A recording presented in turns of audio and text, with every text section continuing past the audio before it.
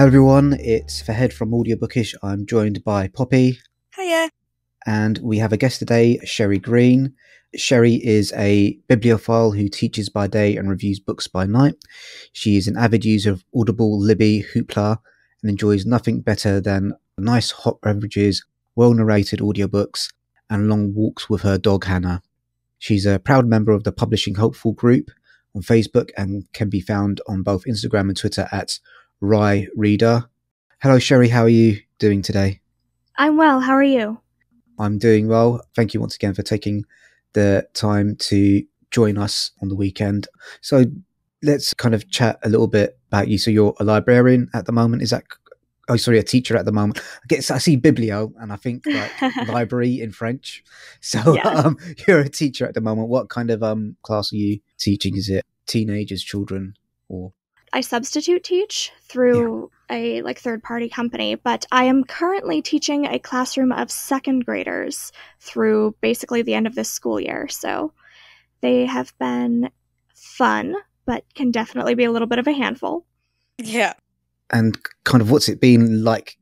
Is that kind of in-class teaching, or are you having to do that over Zoom, or what's the situation where you are at the moment? Is it relatively back to normal, or is it, stay away, 2 meters away sort of thing going on?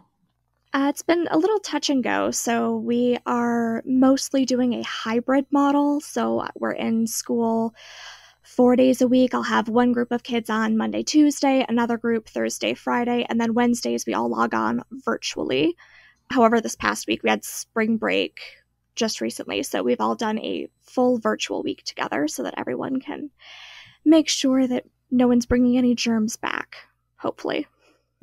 That's good. So we kind of got in touch through the Publishing Hopefuls group, so I was just wondering, how are you finding your kind of job hunt in terms of like looking for roles in publishing and that sort of thing? I think both myself and Poppy are quite keen to enter that industry as well, so just wondering how that was going. It's definitely been a learning journey trying to figure out, because my degree is not in journalism or it's not an English degree. I actually have a degree in theater, which seems very unrelated. However, it's all storytelling based, is how I'm looking at it. And that's what I want to do for people. I want to help tell stories and share them with others. So I really like helping people edit their work, so I would love to be an editor. But of course, I'd be thrilled with just about any role in the publishing industry at this point. I don't know about you guys. Yeah, I think, Poppy, you're quite interested in editorial roles, aren't you? Yeah, definitely. Kind of similar to you. I enjoy helping other people tell their stories. I mean, I guess maybe when I was very, very young, the idea of being an author sounded good, but I very quickly went, you know what, no, I want to help other people improve their stories. But also got, interest in some other departments. Audio, definitely. Any role to do with audio would be amazing. And production stuff, a bit of rights. But yeah, a bit like you, sort of a foot in the door would be fabulous. But it's kind of interesting because I'm definitely not so inclined to be a marketeer, whereas I know for Head that's where you kind of your skills lie. Yeah, so I like marketing, communication / audiobooks is what I'm interested in. Editorial, kind of like for me, going over the same piece of text over and over and over again. I kind of had enough of that when I was working as a solicitor, kind of revising contracts. So that's not something I'm particularly interested in going back to. So before we kind of get into your like picks for your favorite audiobooks, I just want to talk a little bit about your blogging and reviews that you're kind of doing at the moment on Instagram and Twitter. Kind of what, generally speaking, kind of what sort of books do you enjoy reading? I, over the last couple of years, have really been trying to read an even mix, a variety, but my favorite will probably always be historical fiction. I have attempted to include a little more nonfiction into my rotation in the last year or so as well, which is not usually my bag. I tend to stick to memoirs and historical texts within that particular genre. I'm really not keen on the math and science books, unfortunately. What kind of historical period is your favourite to read stories from? Oh, anything pre-1900. There's a lot of World War II era books coming out right now. And I'm like, oh, that sounds kind of cool. But like you put something set it like 100 years earlier than that. And that is absolutely my jam. So is it kind of things like books by Kate Moss, that kind of thing that you're interested in? Yes. I enjoy some of her works. I've also been reading a little more fantasy lately, some YA fantasy, as anyone who checks the Instagram feed will see. I read a couple of them the last month or so. One was The Trickster by Dorothy Windsor, and the second book in the Crowns of Croswald series by D.E. Knight. And those were both really fun reads. So kind of like YA is something that Poppy's quite interested in as well, isn't it? Really? Yeah. I'm a bit picky about it, but I do enjoy it a lot, and certainly, certain ones. It's good. You've got permission to be a bit wackier and, as some people might say, childish. I don't know, just imaginative than adult books, but you still have kind of grown-up themes. Yeah, I've got a lot of favourites that fall under that genre. So I think that's quite interesting because one of my favourite book podcasts at the moment is Your Own Words, and they're doing a lot of YA fiction on there at the moment. And, you know, you are allowed to go off and kind of explore maybe stranger ideas, but they're also talking about a couple of books where it was originally marketed as a YA fiction novel and then kind of repackaged towards the adult market to kind of maybe make it a little bit more palatable. I think that's also kind of like, is it YA or is that just the marketing? I think that's also quite an interesting area as well. Yeah. So audiobooks, we're big fans of them. Obviously over here, kind of how did you first discover audiobooks and what's your favorite method of listening to them? I kind of like to do other things while I'm listening to audiobooks, but Poppy's very much more in favor of kind of like sitting down in a chair and having someone read her a story. So what's your history with audiobooks and how do you like to listen to them? So I first started really getting into audiobooks while I was working an office job at like a small retail pharmacy chain. I was basically doing a lot of data entry, and I noticed my coworkers had headphones in all the time. My supervisor finally said, you know what, that's fine as long as you have one earbud out, can hear us, and not while you're on phone duty. So I thought, all right, well, what am I going to listen to? And then I made my way through probably more books than I ever have before that year, which was fun. Definitely made going to work a little more enjoyable than it might have otherwise been. Yeah, it's a nice way to escape the kind of mind-numbing drudgery of some jobs anyway. So we'd like to hear kind of what your top 5 audiobooks are. So what's kind of like your first choice? Okay, so first of all, putting together a list of my top 5 was incredibly difficult because I am notoriously bad at favorites. However, I did collect a top 5. I am not ranking them 1 through 5, though. That's fine. In no particular order. That's fair. We'll let you off with that. Yes, absolutely. In no particular order. The most recent one that I listened to that I really, really enjoyed was In Spite of Myself by Christopher Plummer. It was his memoir that I saw popping up, I think, on Twitter somewhere shortly after he passed. And of course, that was all over the internet. And I really think memoirs work so well as audiobooks, especially when you have the author narrating. It's such a personal thing to have someone tell you their life story. And this particular one is charming and at times even conspiratorial. It's a lot of fun. I found myself listening in like small chunks while I would walk my dog, and I was prolonging it. I didn't want the one-sided conversation to end. I'm sure the listeners will be upset with us if we don't ask, what kind of dog is your dog? Oh, she is a black lab mix. We're not sure with what, but she mostly looks like a black lab, and she's quite old. She will be 13 this August, so she's a cranky old lady. Awesome. It's quite interesting what you say about biographies. I don't think I've ever listened to a biography on audiobook. In fact, I've probably not read any biographies. So I'm just, I'd be curious to know kind of what draws you to kind of like biographies. And I think it's quite interesting kind of how people have different tastes in what they read. So I think the first memoir biography that I read was The Glass Castle by Jeanette Walls. and it was an assignment for an AP English class my senior year of high school. And I really fell in love with that book. I even went on to read the one she writes about her grandmother, Half Broke Horses. I'm actually currently in the middle of a reread via audio of that one. And yeah, I think that's how I got hooked on them. I think the trick is finding people that you're interested in the first place. Yeah. A lot of actors, honestly, are most of mine. I just listened to one by Dick Van Dyke the other day. I've got a couple of, I think both of Julie Andrews' memoirs are on my TBR list. So Matthew McConaughey was on a TV show promoting his autobiography, Green Lights, and that's one that's kind of on my TBL list, if we're going to make it audio, because I think that would be really good. And I totally agree with your point about it's really cool if they can get the actual author to narrate it and have them telling the story. I mentioned in a previous podcast that for Trevor Noah's autobiography, I listened to the preview and decided I actually wanted to read it myself. But that's because I'm so used to him telling me stories through stand-up, and the style was just quite different because I could tell these were words written for the page as opposed to for the performance. And so that's one instance where I kind of it was just a bit too weird for me. But yeah, I think in other situations, things like that, I guess with an actor or another person that I know, then I definitely agree with you. Having them actually speak the story is really cool. I listened to Carrie Fisher's book. Oh.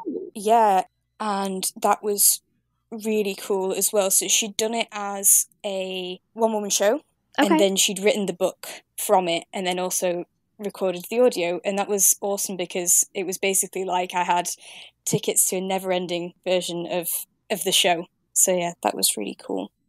I can imagine. So the Christopher Plummer biography, what were kind of the standout moments for you through like the book? Was it the way that he narrated it, or was there any particular moments in his life that kind of struck a chord with you?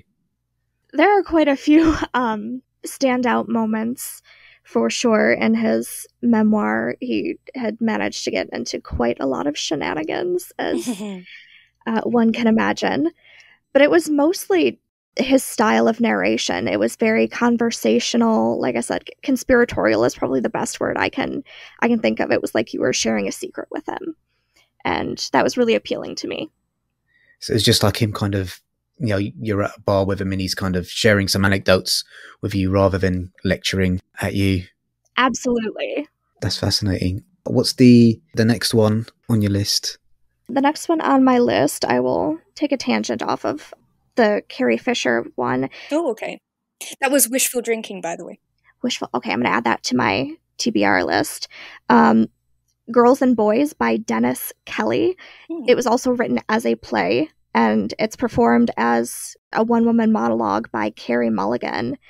And the material is really tough in regards of subject matter, but the performance is like visceral. My jaw dropped a couple of times throughout the performance, and it's not a particularly long one either. As you can imagine, if it was originally written for the stage, obviously people are not going to sit there for 5 hours or more. But it was incredibly impactful, and it's one that immediately stuck in my mind. You said top 5, and I was like, I have to talk about this one. Without giving too many spoilers away, what's the story of the book? Girl meets boy, and family falls apart. Okay. All right. Okay, fair enough. And you spoke a bit about the performance there. For me, sometimes audiobooks sound like audiobooks, but sometimes they kind of stray into that kind of strange radio play, audio play territory. So how did it feel like an audiobook to you, or did it feel more like you were listening to a radio performance?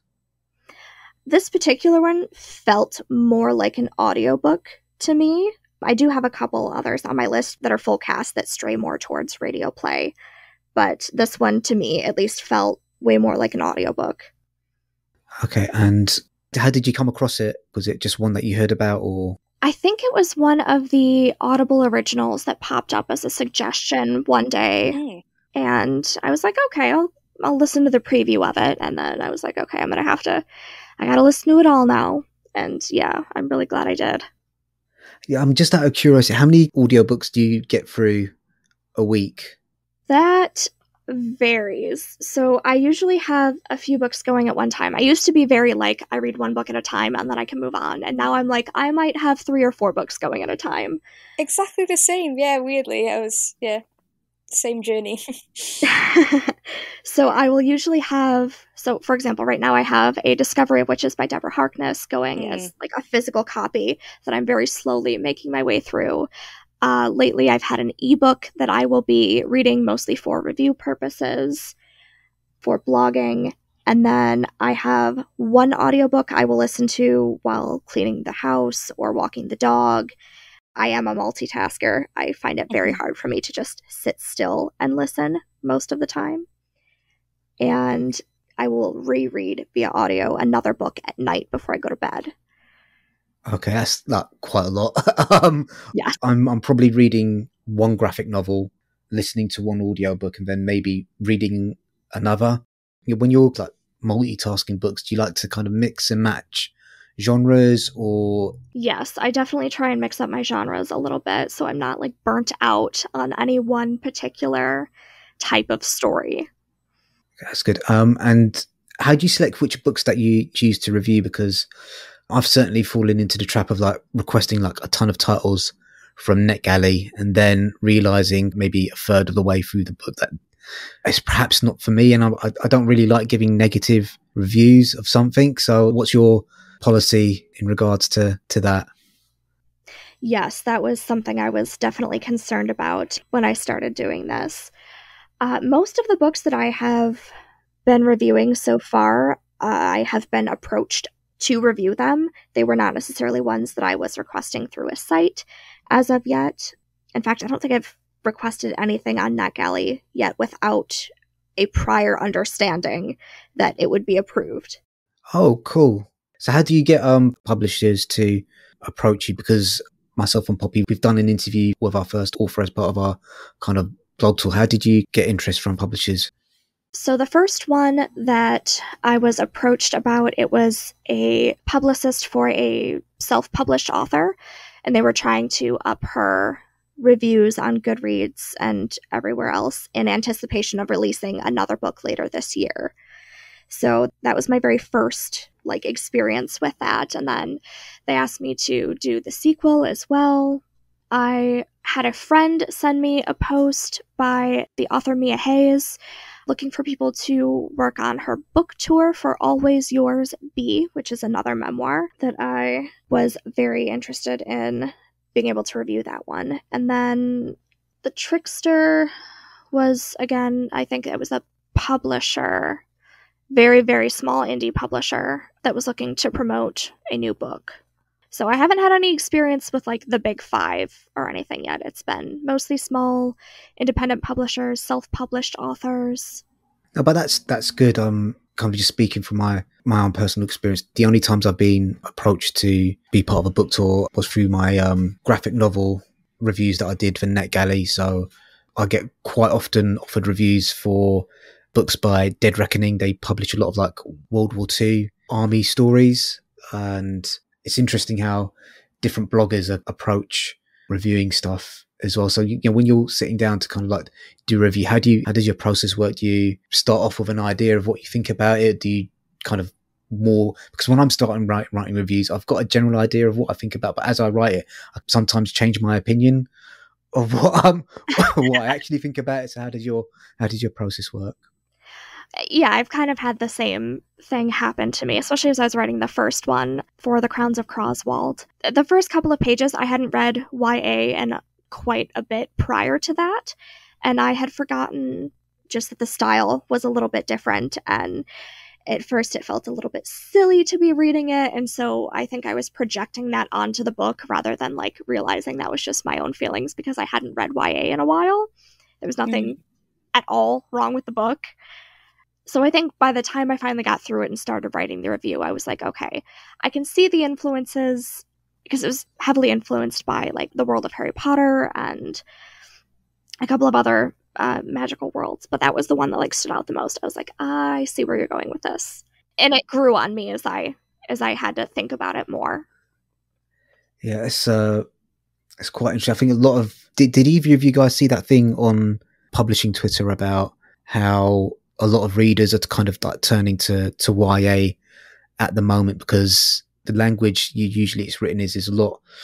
It's more straightforward. It requires like not I said less concentration, but it's just easier to process.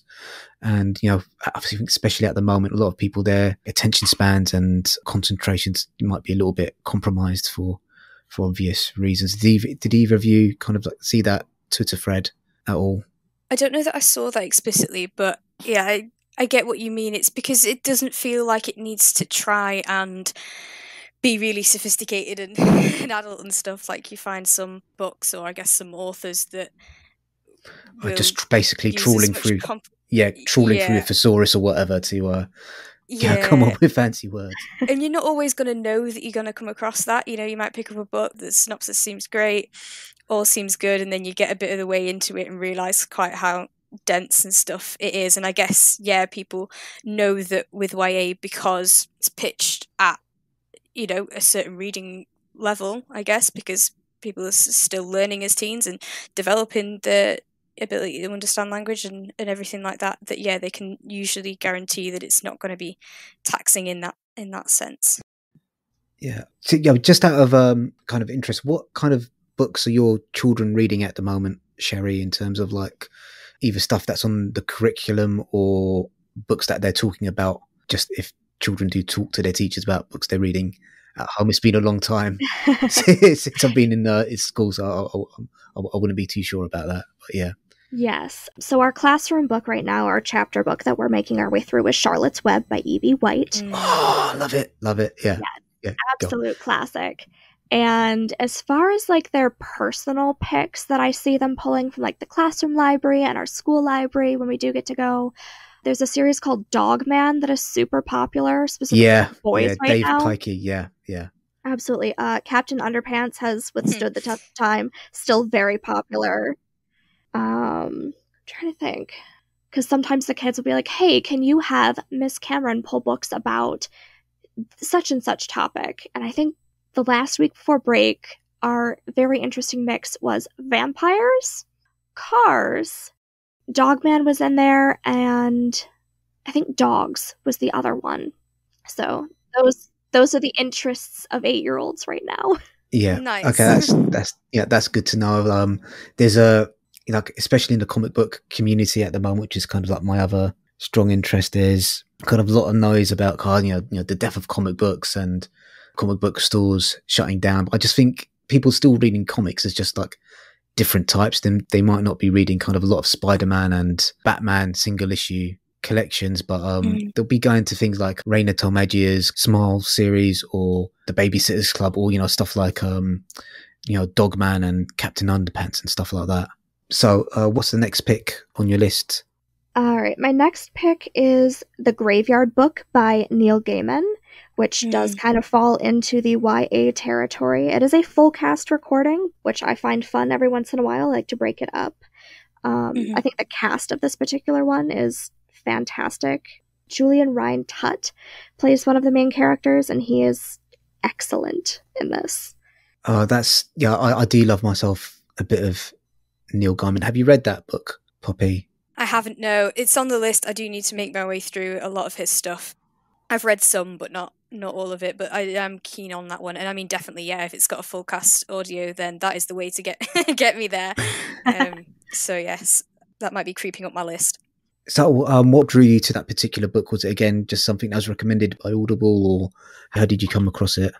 I had been reading a bunch of Neil Gaiman books prior to that. I was just kind of on a roll, and I was, my next Audible credit came up. So I was like, okay, well, let's see what Neil Gaiman titles are available. And that was one of the ones that I hadn't read yet. And the fact that it had a full cast was a draw for me. Okay, that's fantastic. So the Graveyard Book's got a great setup. If you want to tell the listeners a little bit about what the Graveyard Book is about. Yes. So the Graveyard Book is centered around our main character. His name's Bod. And Bod is an orphan who is being raised in this cemetery, this graveyard, by all of these ghosts. And, eventually he comes and he meets a girl that can see him because others have not noticed him until that point. And he forms a friendship with her, and there is a particularly gruesome villain that makes an appearance again in Bod's life. And so he feels like he has to protect this girl while also figuring out what happened to his parents. And it's a lot of fun. And I love anything with ghosts in it is my jam too. I like that. See, like for me, the Graveyard Book is kind of like perfect entry-level horror sort of thing, because it's not explicitly, I mean, there are a lot of scary moments in the story, but it's not too gory. It's not especially violent, but there is like this, especially when the villains come in, because it kind of initially it starts off as more of a, I'd say more of a, like a coming of age story of this boy struggling with the decision to stay within the comfort of like where he's been raised, to maybe go out and explore the world a little bit more. And then that's kind of, for me, what was one of the main themes of the story at the start, but then it does go into other kind of weirder, stranger areas as the more horror elements creep in. Yes, and I think the thing about horror as a genre here is, at least via audio, it's all about the suspense. It's not like the movies where you have jump scares and you're like, oh no, what just happened? It's this creeping sense of dread that sneaks up on you bit by bit as you read. And I love that. Yeah, horror is really difficult to do well. It's really, really, really difficult to do well. And I think it's kind of a testament to Gaiman's writing that there's kind of enough humor in there. He writes superb characters. He gives them like fantastic like foibles and catchphrases and stuff like that. Especially if I remember correctly, I think I remember Bod's like foster parents being particularly humorous in kind of certain aspects of the way they treat Bod. Absolutely. So, what's your next pick on the list? My next audiobook pick is another horror one. It's a collection, The Conception of Terror, Tales Inspired by M.R. James, Volume 1.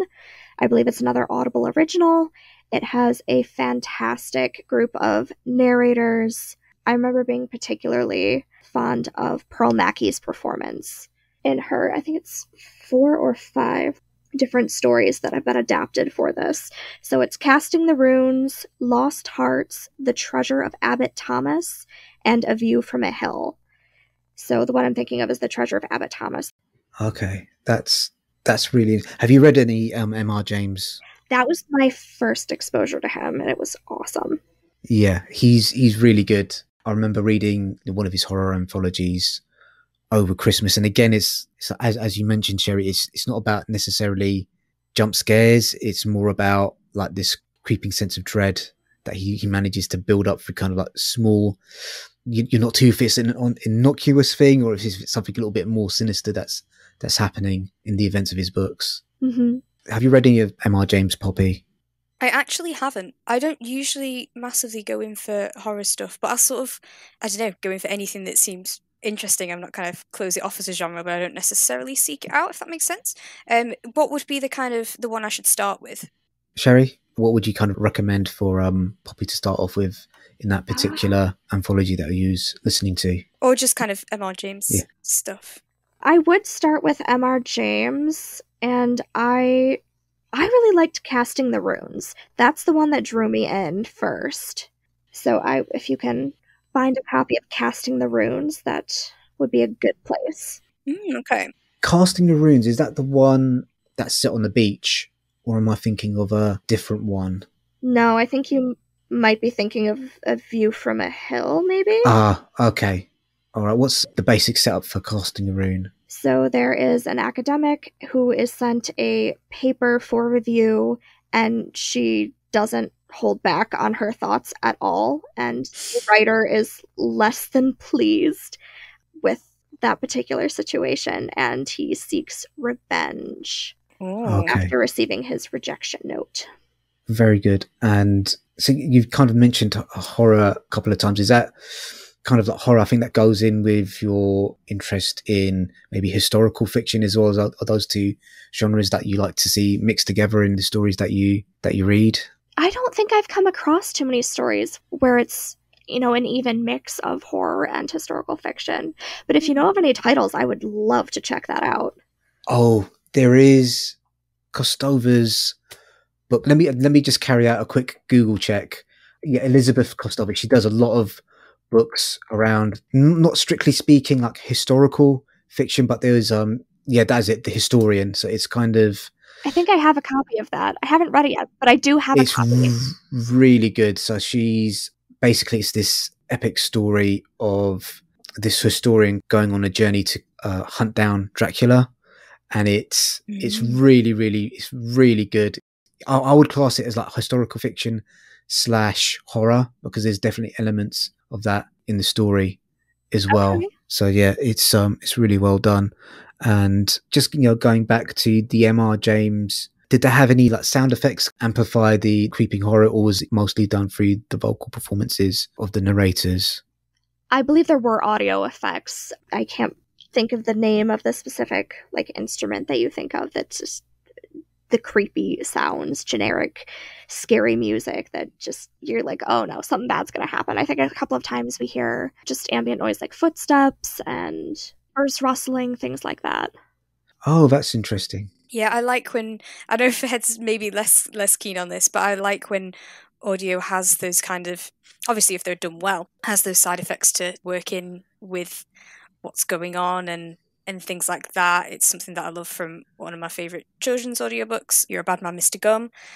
And yeah, I think it's fabulous when it does that and it builds the whole thing, and it is kind of doing that flirting between book and radio play kind of stuff. Yeah, it's something we talked about with Rebecca a little bit, really. And so we interviewed Rebecca Fortain. She's a audiobook editor over at, I think it's called Farshaw Books now, isn't it? They've changed it. Between our recording and releasing. Yeah, between our recording and releasing, they've changed the name of her imprint. She was at Egmont, and she really kind of enjoys it when they push the audiobook format. And the way she explained it, that's something that happens a lot more in children's fiction, because like they haven't got people like me saying, well, I don't really like that. But horror is another genre, I think, where you can kind of play around with that a little bit more, kind of like wind rustling leaves and the knocking of doors and things of that nature. I don't know where you fall on the spectrum of that. I think probably more towards Poppy side in terms of like having more sound effects and musical things in your audiobooks, Sherry. To a certain point, I think it can always be overdone. I am not a fan of like when they have even like a 30-second piece of music before a chapter feels like ages sometimes. And I'm like, this is totally unnecessary. Just start the chapter, please. I want to keep reading. But I don't mind other sound effects and stuff, or like music that plays very quietly under the narration. But anything that disrupts the narration, I tend to avoid. Yeah, it's definitely all about doing stuff well, isn't it? Yes. Whatever we say that we like, there's always going to be ways that there's bad examples of it, and mistimed sound effects, or the sound effects just sound very superimposed onto the thing and go from silence to sound effects and kind of things. So yeah, definitely bad examples, but it sounds like that one's a good example of the technique. Yeah, I think another example is The Mermaid of Black Conch, where they kind of just use the music to accent the chapter changes from one narrator to another, and it just really good. It's really good. If you haven't listened to that, I don't know if it's my favorite audiobook of the year, but it's going to probably take some beating. How many books are we in? We're 3 books in, aren't we? 4. Is that right? 4. Okay. I did this last time we did the top 5. I miscounted how many books we were in. What's the next book on your list? Book number 5 is Rosamund Pike's version of Sense and Sensibility by Jane Austen. Oh, okay. We've changed tone slightly. Obviously Rosamund Pike's a brilliant actor. I think she's marvelous. Did you choose Sense and Sensibility, or were you more drawn to the Rosamund Pike aspect of it? Kind of, how did you end up choosing to listen to that particular version? So Rosamund Pike was a bonus. I was looking just for a audio version of Sense and Sensibility. I like reading Jane Austen's works, and I find the audio versions at night they're a comfort read for me, so I can listen to them. I don't have to think too much about it. Nothing bad is ever going to happen in them that won't be resolved by the end of it. Her voice is soothing in these recordings. So that's a nice, like, wind down for me. Does she do all the different voices, or does she kind of very much stay in, like, Rosamund Pike, cut glass English accent, or does she take a run up at the different characters as well? Because there's a lot of fun characters that you can do in Jane Austen books. Yes, I think for the most part she sticks to just her natural speaking voice. There's like a slight shift between when she's reading actual dialogue and the rest of the narration, but other than that, I don't think she goes for full-on character voices. It's been a little bit since I've listened to this one. I was wanting to ask you about that actually as well, because I didn't do a degree in it, but I also have a kind of theatre background and really love that and really love the storytelling on the stage. And I think that one of the reasons I love audiobooks so much is because they combine books with performance, and that really actorly way of doing it.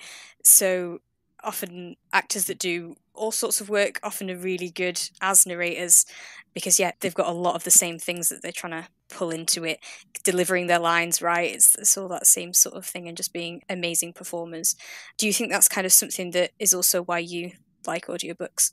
Yes, and I also think that's why I'm pulled to certain titles more than others. If it's an actor that I am familiar with and enjoy their other work, and I know I enjoy their voice, I am more apt to give that title a go than, say, another one that's been narrated by, it could be somebody brilliant, but maybe that I haven't heard of before. It's interesting that, isn't it? Because obviously, I guess publishers have got to make that decision of weighing up, like, stardom, but also like the cost that comes with that, but the pull that just that name can have, as well as obviously the talent that they'll bring to it, and then also lifting up other voices that we've not heard so much from at the moment, and that maybe in some ways are a slightly better fit, I don't know, and stuff like that. It's interesting. It is tricky. You kind of mentioned your background and like studying theatre, and I think casting is such a big part of making sure that a production is successful. What do you think makes a good audiobook narrator? Oh, goodness. I think one of the most important things, which I did mention with Rosamund Pike, is there should be at least a subtle shift between, okay, this is my dialogue voice and this is my this is what's happening action-wise voice, because sometimes there isn't. And it can get a bit confusing at that point. One of the other things that I really look for in a narrator is, and you would think this one would be like a no-brainer, but like your voice can't be monotone. Nobody wants to listen to that. And I listened to a recording of The Queen's Gambit after watching the Netflix series because I didn't know it was based on a book. The book is brilliant. The narration is atrocious. I had to speed it up to not quite double. I think it was like 1.5 times the normal speed. Yeah. I usually listen to most of my audiobooks on 2 times speed. I've got that terrible modern lack of attention sometimes. I think it's really bad because obviously they've read the book at a particular speed to give their performance nuance and empathy and emotion, and I'm probably missing out on a lot of that due to the speed I listen to audiobooks at. But yeah, I can completely understand being trapped with someone who's just speaking in a monotone voice as well and feeling the need to speed that up as well. Yes, for the most part, I always try and listen at the normal speed for those reasons, but sometimes you just can't. Your own sanity. Okay, is that all 5 of your books?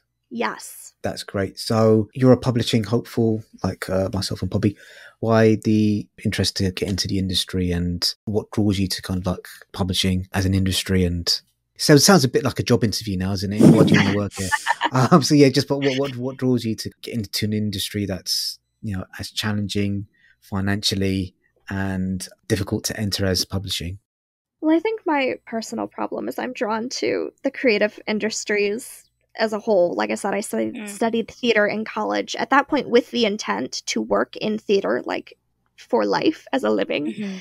That has obviously not totally happened. I do a little bit of theater work. I work at a couple of local high schools as a technical director, and I help them put up their shows, teach them how to produce a live show. Nice. But it comes back to storytelling. Again, theater is just a different way of doing that. I never did any of the acting. I do the backstage. I would stage manage. I would build the sets. I've done hair, wig, and makeup work, everything but the acting. So it felt natural, kind of, to switch over into a different form of storytelling via the written word. And again, publishing is the backstage side of that industry. Yeah. Whereas the writer is, I guess, the equivalent of your actor.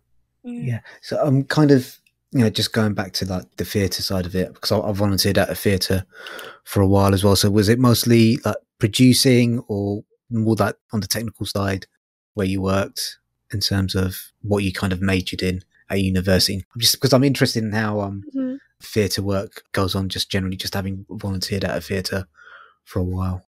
So the particular program that I was a part of, I had a choice between two, one of which would have been design and production, which is the one I probably should have gone for, but did not. It's a story for another time. I did a general Bachelor of Theater Arts, which meant a lot of like theater history classes. You did have to take, a couple of basic acting classes. I took some stage management classes. So stage managers we assist the director. We are the ones running rehearsals. We're the ones calling light cues and sound cues and making sure the crews are doing what they're supposed to be doing backstage. We're kind of running everything in that sense, in the non-creative sense. So I ended up doing a lot of stage managing. That was my main goal. I wanted to stage manage professionally. But I also worked in the scene shop for a couple of years, building the sets and installing them into the different theaters. I enjoyed that work. It kept me a little more active instead of sitting down for 5-hour rehearsals every evening, which can be a bit much at times. And then I kind of fell into the wig work. I didn't anticipate that one, but it's become an oddly useful skill and really annoying when you watch TV and movies. So distracting. Yeah, I can imagine, maybe you're a little bit distracted by some of the weird wigs in some of the period dramas if you watch any of those as well. I do. Yeah. Yeah, so thank you for taking the time to speak to us. It's been really good. It's definitely some of those books I'm going to be checking out. Yeah, thank you. It's been really good and nice to get to know you and find so many things in common. It was really nice. Yeah. Oh, it's been my pleasure. So just once again, where can people find you on social media? Yes, I am at Wryreader on both Instagram and Twitter. I promise I will get better at Twitter someday. Today is not that day. Your Instagram is pretty impressive, kind of having over 2,000 followers on there, and yeah, wonderful pictures. Yeah, what really Thank nice you. work on your Instagram, and kind of you write really well written reviews as well. So if you're looking for another person for like book recommendations in audiobooks or whatever the format may be, please check out Sherry's stuff on social media. I just want to do a really quick shout out to one of my other podcasts that I do. So I've got a podcast called Inconstant Pod, and I recently interviewed mental health activist and comedian Sam White, and I think it was a really good chat about how we were coping in lockdown and the weird grooming habits we had as teenagers. So please give that a listen as well. Okay, so that's it. Thank you, Sherry, once again. Thank you so much. Thank you for having me. That's it, guys. Okay, bye. Bye.